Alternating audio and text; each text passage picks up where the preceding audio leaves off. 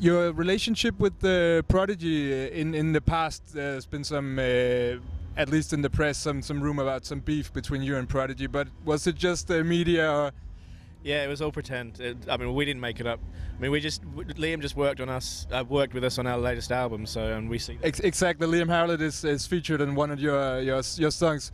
Put it this way, there was sort of two live electronic bands for a while. I mean, you got Chemical Brothers and stuff, but it's more sort of live DJing and stuff. Whereas you had two sort of main live electronic bands, which was us and the Prodigy. You know, of course, in the media there's going to be beef. You know, we were the only two really doing it at that level.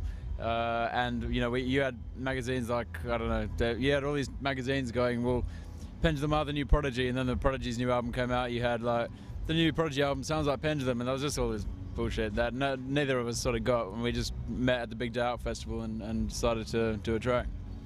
So that was how it happened, that you just met Liam and you, said, hey, why not put it all down by making a track together?